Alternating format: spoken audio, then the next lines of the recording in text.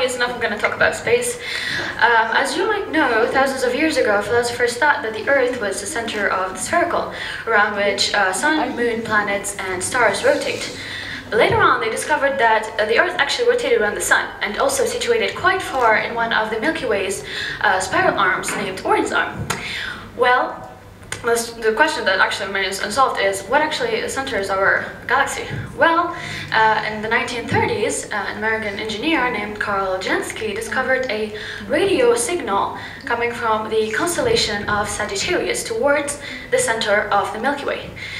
This galactic signal source, Sagittarius A star, was then identified in 1974 by astronomers Bruce Ballack and Robert L. Brown. It was during the 1980s that astronomers actually formulated the idea that this central compact object was in fact a black hole, of a size until then unimaginable.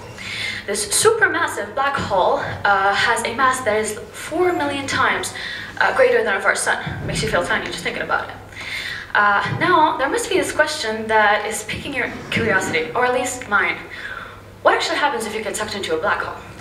Well, this question might never be answered because, everything in space is so far away, it would take a human being 2 billion kilometers to actually get to Sagittarius A star. But hypothetically, if we ever manage to, with the development of technology, physics and science, maybe in the future it will be possible to travel far distances of space. Anyway, before we jump into any hypothesis, you have to know that black holes are one of the most mysterious things of our galaxy, with a lot of theories revolving around it. One of them is the general relativity, which is the theory we're using today to base on an answer.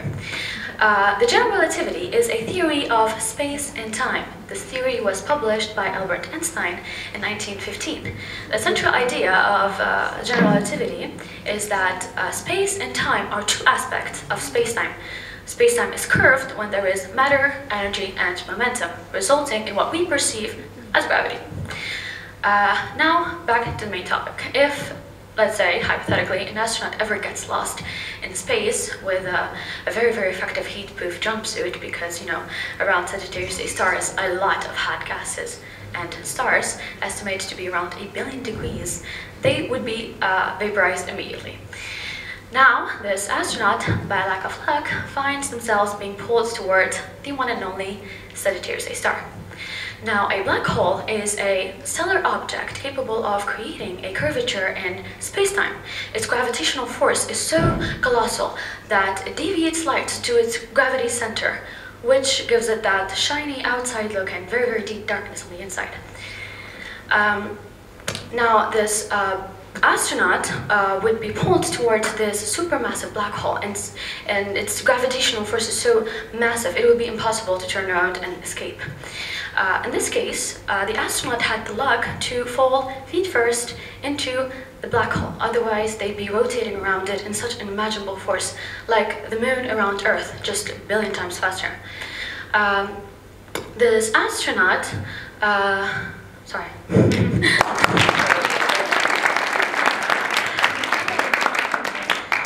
this astronaut would be observing the image of the universe narrowing, like they're getting deep into a black tunnel where they only can observe the light from where they entered getting smaller and smaller. Now, they can see from the other side of their light, because in some theories you can see, because black holes deviate light, obviously, and in some theories you can see your reflection before you and next to you. The more the astronaut gets dangerously closer, the more spectacular phenomena they'd be observing. First of all, the more they're getting closer, the more time starts to expand, and seconds becomes minutes, then hours, days, years, and centuries, and the expansion never stops.